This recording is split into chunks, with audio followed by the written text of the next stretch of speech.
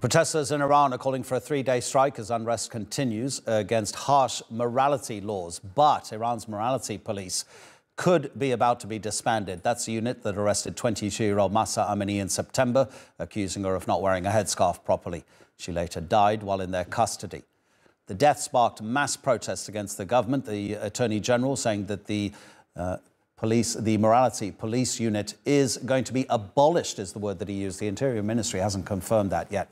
Official figures, according to the government, 200 civilians killed during the protests. A human rights group in the US says it's at least 450, with 18,000 citizens detained.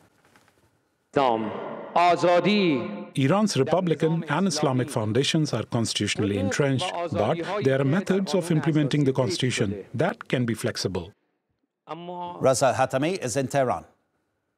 On Saturday evening, we had this vague comment by the country's Attorney General saying that the morality police have been disbanded. But since then, state media are trying to clarify that this hasn't been the case, and a decision on the morality police has not been yet made.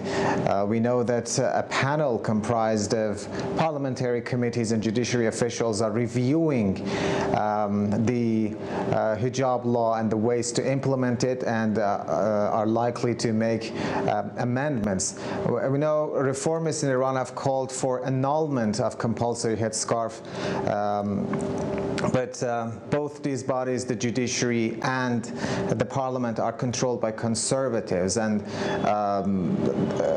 science suggests that the political establishment is not going to give up on the compulsory hijab law, but ways to implement it might change. We know that all these protests were ignited by the death in morality police custody of Mahsa Amini, and the way the morality police used to work, that is to set up vans on the streets and temporarily detain women who are deemed dressed unethically, that's a cause for, I mean, it could provoke more protests and it fuels tension. So probably that will not be the way the morality police would work from now on. But for what exactly happened to the morality police, we have to wait and see for a couple of weeks to have the results of the reviewing by the panel.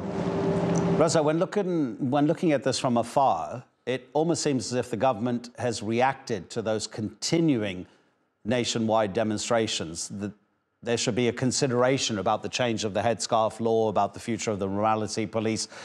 But apparently the protesters are not completely satisfied. They seem to be pushing for more.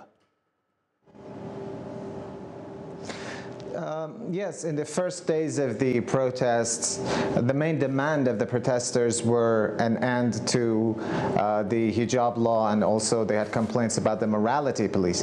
But little by little, the demands were radicalized, and the protests and riots that have engulfed the country have called for an end to political establishment. But in the past 3 months or so, 2 or 3 months since mid-September that the protests erupted, the morality police are not on the streets and they are not visible. They have disappeared, but we don't know what will happen next. And more women just walk around the city without the compulsory hijab. But there are signs that the government isn't giving up on the hijab law. Female celebrities who have posted videos and photos of themselves without hijab have been summoned to court. But as I said, we have to see what will be the official announcement of hijab law. It will come in, it is expected to come in a couple of weeks, and we see how the results of that would affect the ongoing protests.